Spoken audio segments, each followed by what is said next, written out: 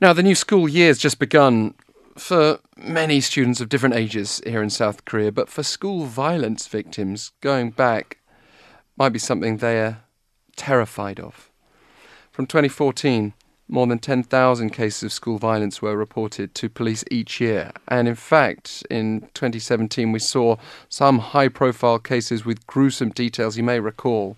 I mean, this is where bullying goes really extreme. But even just psychological bullying is something that we absolutely have to work harder to stamp out. And so we'll be wanting to connect with individual students, with parents and schools to see how we can best prevent school bullying and introduce systemic changes. Graeme Salt, headmaster of the Seoul branch of Dulwich College in South London, closer to my own home, and here we both find ourselves in Seoul. Thank you very much for coming in.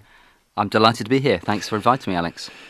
And, I mean, the police have designated March and April as particularly important for school violence intensive care.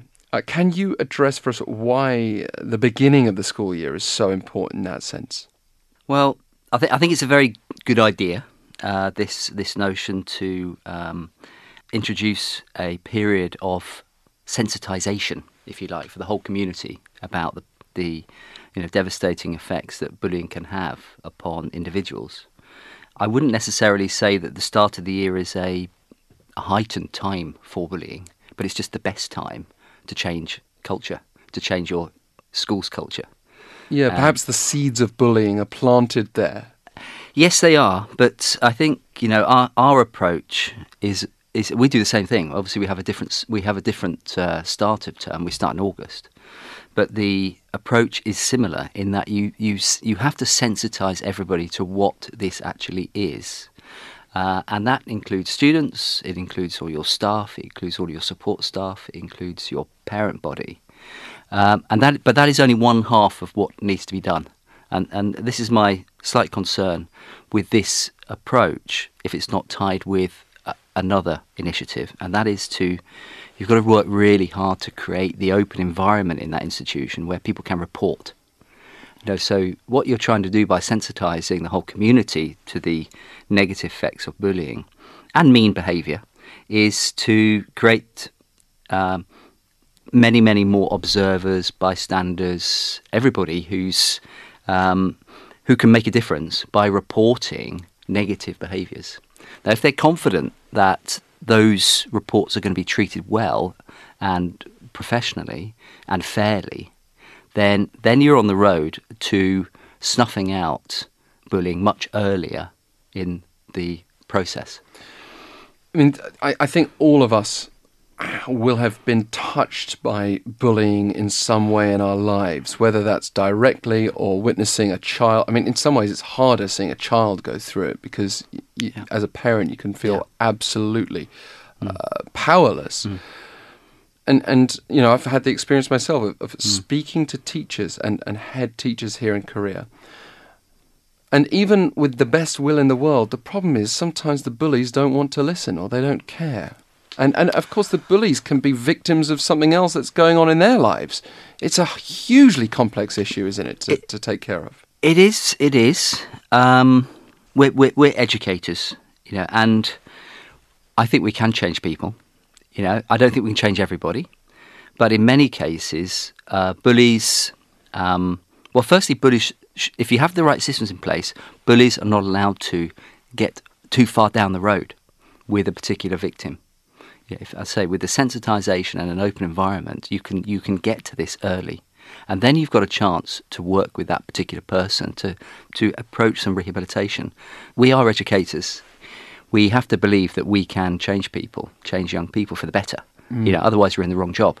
So we give them a go.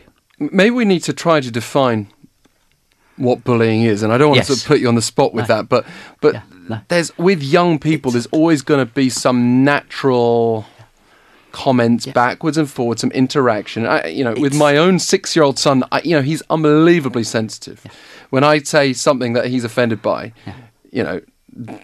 does that make me a bully then? As the father, probably not. But where do you draw the line in the school place? I mean, it's a really, really good question. It's very important for people to understand what that definition is, because it's a very emotive term, and it is bandied about. And for us, it's a very, very clear definition. Now, people do mean things. Young people do mean things because they're young and they make mistakes and they're finding their way in the world. They don't really understand the world around them yet. They're not emotionally mature enough to manage all the different complexities of relationships and decision making. So they do mean things from time to time. But that's not bullying. That's a mean act, an unkind act, which again needs to be addressed, of course, by any good institution, school. But bullying is the systematic, long-term targeting of an individual in the clear knowledge that you're hurting somebody. That's bullying. Yeah, it makes sense. Yeah. Why do you think, though, the data suggests it's getting worse here in South Korea? Is it perhaps because of better data gathering? I do think that. I think that's actually part of the story there, that we are getting better at reporting. There has been increased sensitisation through media stories and by interviews like this and other information from government into schools, recognising that this is a serious issue. And so, in some ways, that's part of a good news story. There is more reporting. But I do think there are some other complexities here, aren't there? There's the access to social media does mean it's easier to make an immediate and unkind communication to a targeted individual or group. That certainly is part of this particular story. But it leaves a trail. And it allows bullying... Well, it does leave a trail, that's true. But it allows bullying to become a little bit more anonymous. Like, people are braver behind a screen, aren't they? They are. And unfortunately, they could be then more unkind. Yeah, absolutely. But again, it does leave a trail. It leaves evidence. It's very hard to communicate, even over social media, and not be able to find out who is communicating with you, especially when it's within an institution. So kids have to feel emboldened to come forward and show that trail. Absolutely, or their friends do. This is another thing. It's others will know that a child is being targeted. Others will know. Now, if you can embolden them to report, you've spread the net much wider. I think even at preschool level, though, you can see trends of bullying starting. It's not quite bullying at middle or high school level, but you can start to see behaviours which could develop into bullying if left unchecked. And sometimes when I see that, I think to myself, gosh, what kind of unhappy conditions does that boy or girl have to deal with if they're carrying that kind of bitterness to their preschool environment with them? Then again, maybe it's just something natural. It doesn't have to be a troubled home. But the reason I mention this is that our happiness index is notoriously poor. 20th out of 22 nations in 2016, according to research carried out by the Bang Jong-hwan Foundation and Yonsei University Institute for Social Development Studies, with the suicide rate being relatively high here as well. That seems to be something going on there that we need to address. It's really important research, isn't it? I mean, I think the data has been produced in Korea by respected and established academic researchers. So we have to take note from this. It's not something that's coming from from outside Korea. This has come from within Korea, and we need to take note. I think, bullying would play a part to this to some extent, but I have to say, I don't think it's the full story. I think there are other elements at play here that, for some students in Korea, provides a kind of perfect storm for them to be unhappy and to be put into the depths of despair. I think one of those is that there is a huge amount of pressure on young people. And part of that is because, in my opinion, quite unimaginative expectations and pathways provided for them by their parents for the future. They're very conventional. They're highly aspirational. They're quite limited. There's always a plan A. Absolutely.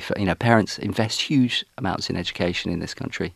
There is a plan A for all their children, but there's rarely a plan B. And plan A is often going to be unattainable. And plan B is only contemplated when plan A has been missed and the child's labelled a failure. And we are really pushing for parents to be more and more engaged with the process of directing the future of their children to a range of possible post-school studies and employment. Just open up your mind to think about some other possibilities.